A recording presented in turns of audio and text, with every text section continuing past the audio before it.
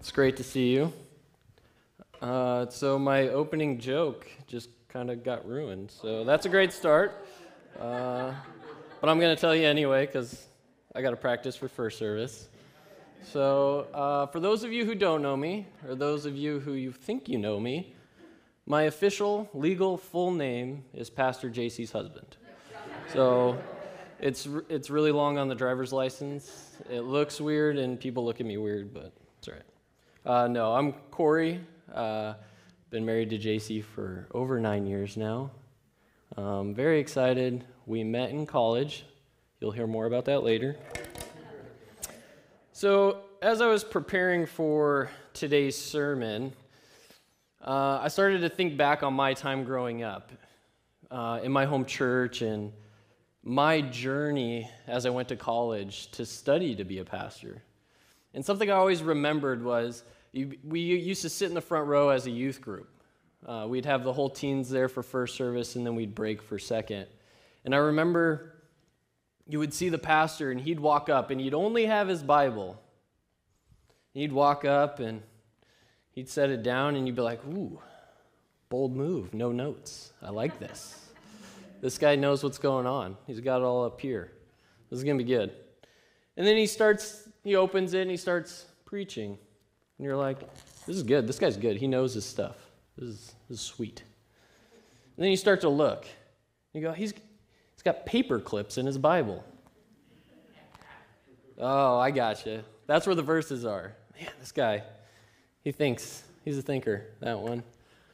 And then a little later in the service, you're like, he's turning the pages awfully quick, and he's not reading a Bible verse. And you're like, oh, there's the notes. He's clever.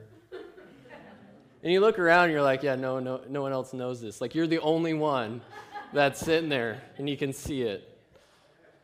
And every now and then, you'll catch a glimpse of the printed off sheet inside as he flips the pages, and you're trying to signal him, like, people can see it. Don't show them.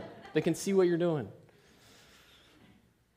Well, I'm happy to say there's no notes in my Bible. So I'm going to get the notes on my iPad going. Excuse me. So growing up, my pastor, he was a tower of a man, somebody who he should have probably been a professional basketball player. Some of you may know him. We actually have a photo of him from back when I knew him. So that's Pastor Mike O'Neill, and you might notice the little guy in front of him, and that's Ryan O'Neill. And I knew the Ryan and that family when they were that little, and they came to my church. And Pastor Mike was one that he always seemed to give you confidence. You always listened.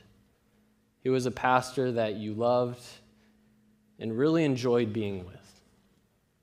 And so, just wanted to share that moment, and that Ryan, knowing him as a little guy, trying to chase him around. And then, weird how things work out. I actually went to NNU, studied in Christian ministries with a minor in youth, and Ryan was actually in my class. So it's weird how things turn. But we'll talk more about that. Today I hope to give you guys a little glimpse into who I am.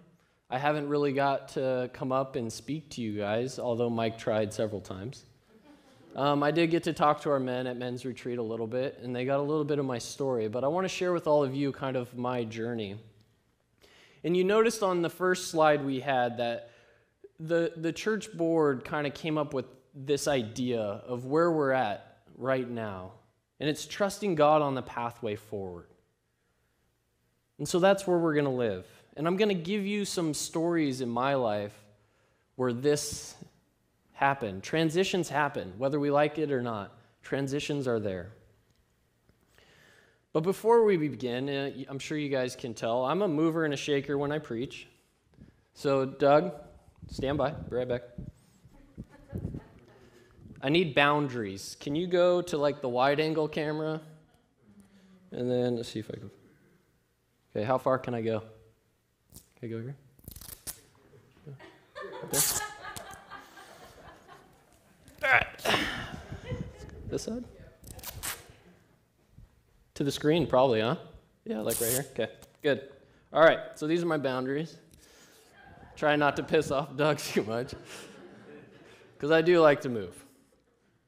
So who am I, other than Pastor JC's husband? I currently serve as a police officer here in town. But long before that, I was a teen growing up in Mountain Home, Idaho. It's a small town. And I was a Air Force brat. My dad served in the Air Force for over 26 years. And we ended up there. And that's where I went to high school and graduated from. And that's where I met probably one of the biggest, most important people in my life, and that was my youth pastor, Chris Ryder. I got a lot of Chris's in my life. And there, I really started to feel a call. He used to say one thing in youth group.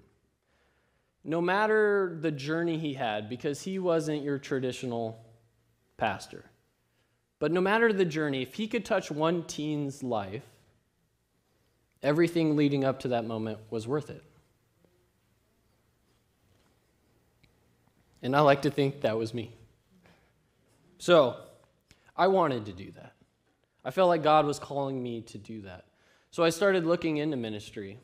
And like a true 17 and 18-year-old, I thought I had everything planned out. Things changed. My mind changed, right? And I wasn't quite sure. Then I was going to go into the military for a little bit. Then I was like, well, I should probably go to college. So I graduated from high school, and I went and tried to study at Boise State University. That lasted all of like 2 weeks. So ended up getting out of Boise State, or simply not going. So that's a lot of F's on my record now. And I joined the Army, and I left. So did the Army. We'll talk some more about that. And then that call never went away. It's always there. And no matter how weird or crazy or hectic or crappy my life got, I was always steered back to the church.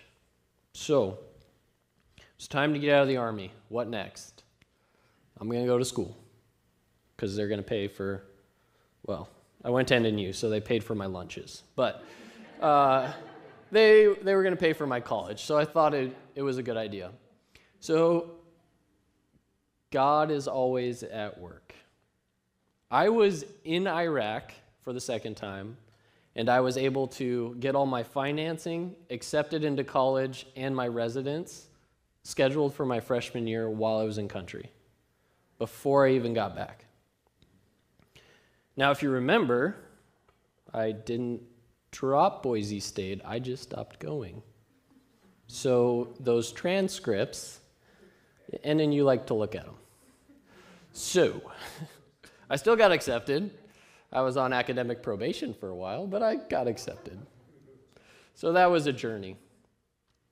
And then I met JC, and we'll talk some about that. This is the quick version. But there was a change between my junior and senior year in college, and that's when I started looking at becoming a police officer.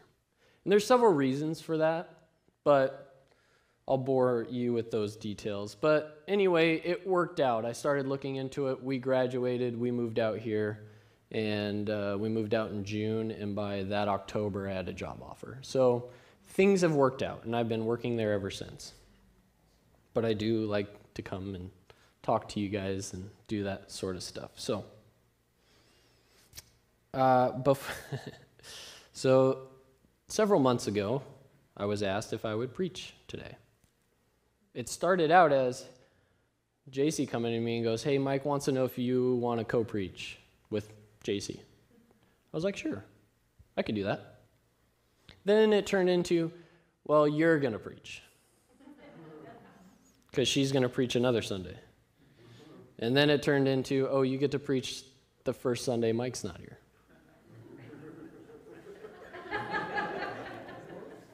Thanks, Mike. I appreciate it. So we're going to go through several different parts today, as I like to label them. First one's going to be God has already gone before us. And we're going to look at Deuteronomy 31:8. It is the Lord who goes before you. He will be with you. He will not fail you or forsaken you. Do not fear or be dismayed.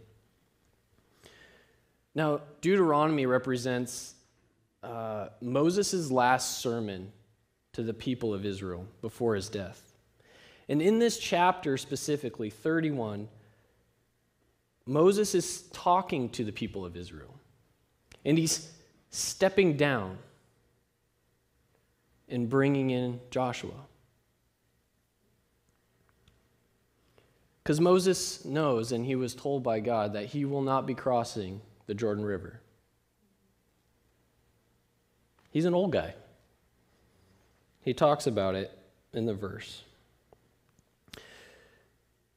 But we see in chapter 31, Moses' emphasis is that God has gone there before. They're not going alone into this new territory. He has already been there. He will pave the way for his people. Much like this transition period, God's already been here. He's moved ahead of us. So we don't have to be that scared. He's there. He's got this locked down. He knows what's coming. And we, as a people, just have to trust in God and move forward. And we, collectively, Big C Church, as a people, we have always had this idea that God moves ahead of us. That he's at work in our lives even if we don't know it.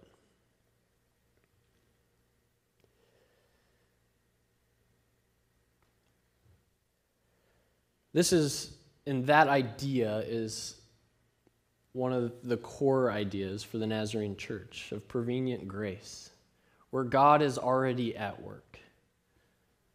He's been there. He's doing something. He's moving. What a fitting song today. I didn't even know that. That was great.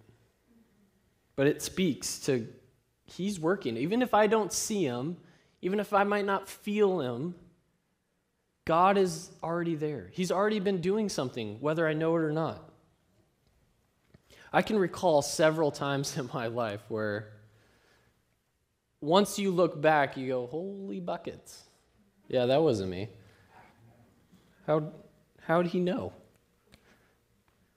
It's crazy how he works, and we talked a little bit about it with the O'Neills. One way or another, I've been intertwined in their lives randomly, right? With Ryan and Mike. So, let's go back to the army. So, I leave home. I join the army. Of course, you do the basic training in your, specialty schools, which happen to be in Georgia, which is fine. It's Georgia. And then they flew me far, far away from home. And I was stationed in what some people might say is a horrible place. A place no one ever wants to visit, let alone live there. And I had the misfortune of being stationed in Hawaii.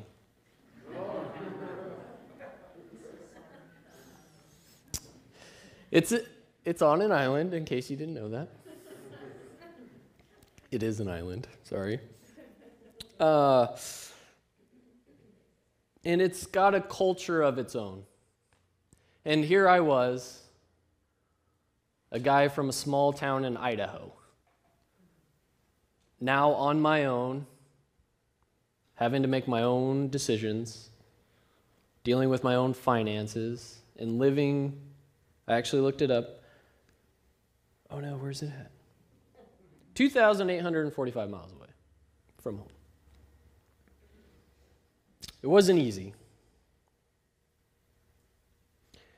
Now, once I first got there, I was immediately deployed to Iraq because my unit was already there. And so that would start my first tour of duty. And then I came back, and I was back for exactly 1 year to the day before I deployed the second time. But during that year period is when I really started to struggle. I didn't have my family, didn't have my church family, and so I started to look for a church. And I tried to remember how exactly this came about, but I ended up finding this church plant. Little small church where you set up every day in a school, and then you tore it down every day. So I started going there. Little did I know God already had a plan for me. So the pastor and his wife, and we have a photo of them for you today. This is RJ and Casey. RJ and his parents went to the church, the Nazarene church in Mountain Home. I know his parents very well, and I know him very well. He graduated before me. I know it's hard to tell in the photo, but he's older than I am. But he went to NNU, and he would bring some of his guys down, and they did a skateboarding ministry. So they would have to drive, I think it was 40 miles or something like that, and they would come once a week, and they built ramps and rails, and they would just skate with us high school kids. And then they would take us to some skate parks in Boise, and that was their ministry, and that's where I really got to know RJ. And then now, in Hawaii, I'm attending his church.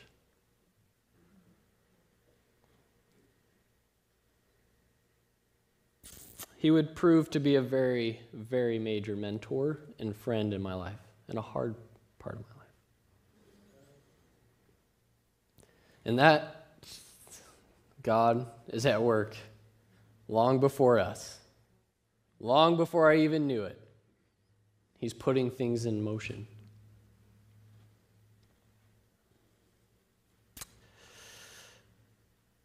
Now, for the second part, I want to talk about God is with us. He's here right now, with us and among us. And so we're going to look at Isaiah 41:10. Do not fear, for I am with you. Do not be afraid, for I am your God. I will strengthen you, I will help you, I will uphold you with my victorious right hand. Now this is another passage of God's reassurance to the people of Israel, a people that are in exile.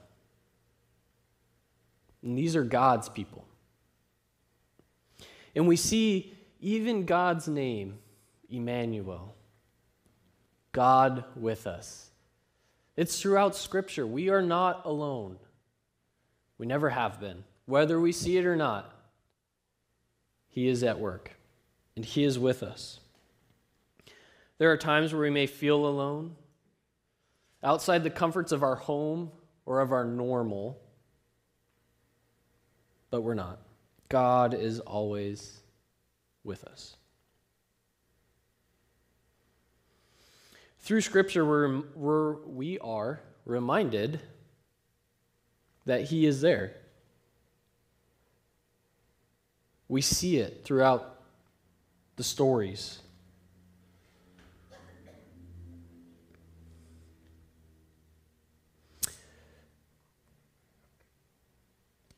Now, I know it is easier said than to feel sometimes, right? There are those times, those moments where we can feel helpless, alone, and scared. But then there's those moments where we're reminded. It could be a song on the radio.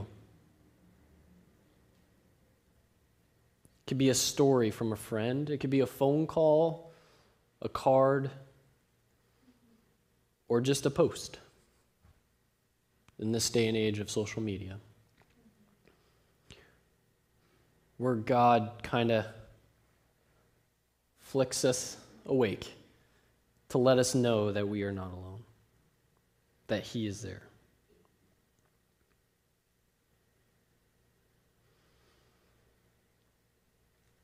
So after leaving the Army, I was going to go to college. Now, talk about feeling alone in the midst of a crowd. I was going into a whole new world. It's a world I felt like I could belong in, but it was new to me. Now, we kind of talked about it. I kind of attended college beforehand, if that's what you want to call it. But I didn't really experience it. And this was going to be different. I can tell you that there is a difference between Boise State and NNU. But I wanted to fully throw myself into this journey. So I'm going to set the stage a little bit for you of how I felt going into this. Now, when we think of college, right, we've got 17-year-olds, 18-year-olds just graduated high school, going to change the world. And for the most part, they know their world, right? It's not a knock on them. That's how we do. We grow up, and this is a succession of that. And it's not everybody, right? There are those anomalies in there. But when I went, I would often define myself as this when I met people. I'm 24. I'm a transfer freshman student who's got multiple combat tours.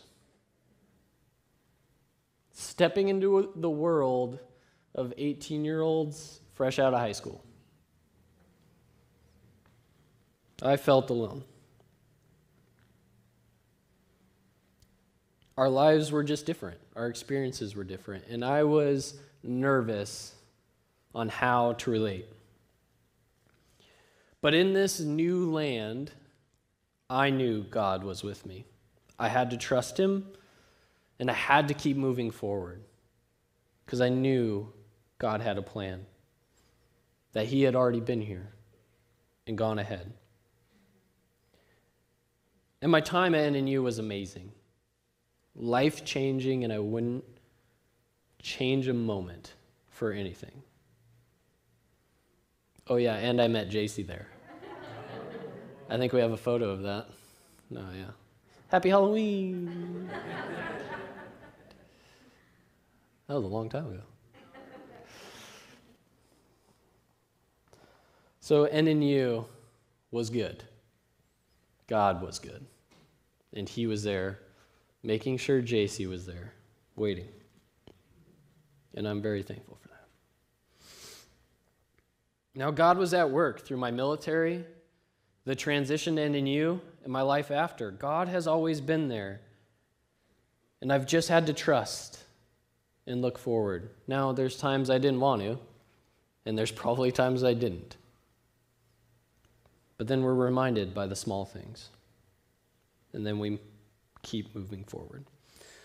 So that brings us to the third part, and apparently I'm talking way longer than I thought I would. So we're going to go through this. God is greater. And we're going to look at James 1, verse 2 through 4. My brothers and sisters, whenever you face trials of any kind, consider this nothing but joy, because you know that the testing of your faith produces endurance, and let endurance have its full effect, so that you may be mature and complete, lacking in nothing. This book is a letter from James. In this letter, he's addressing an audience, and he states in the beginning of this book to the 12 tribes, and James is referencing the scattered people of Israel, God's people. As many of you know, we will face trials in our life. We have faced trials in our lives. And you notice James uses whenever, not if ever, whenever. They're coming. They've come. Some will face trials greater than I can even imagine, and I will face trials that I thought I could never overcome. But it always seems, when I look back, that I see God's hand in certain moments. Big or small, we're not alone. We do not walk alone. God has gone before us, and He is with us. Today marks the beginning of a new time for this church. And it's okay for us to feel sad, frustrated, angry, maybe confused. A pastor is not just somebody that we see once a week. They take on a role, or many roles, I should say, a friend, a mentor, a counselor, a mediator, a bad comedian. Well, that's just Mike, but an organizer, our cheerleader, and a shepherd. That is why we put so much work into finding them. Us as a church and us as a church with the big C. As a church, we invest in our leaders because they are so much to us. And it's okay to grieve, but we cannot live there. We have to put our trust in God and continue on the pathway forward. Because God's already gone there. Because God is with us. And God is greater. So as we close, I'm going to leave you with this benediction, and then we're going to share in the tradition of the Lord's Prayer at the end.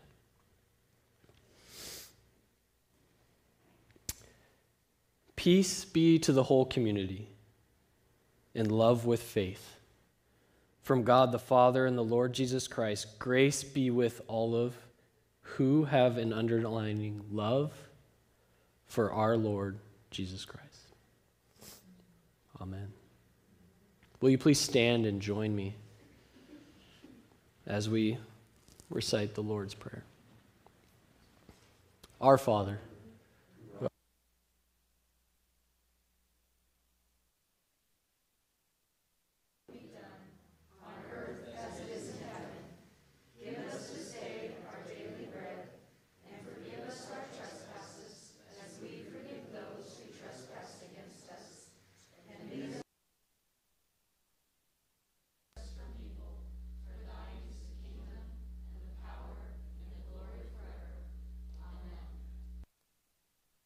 everyone, and I hope you have a great day.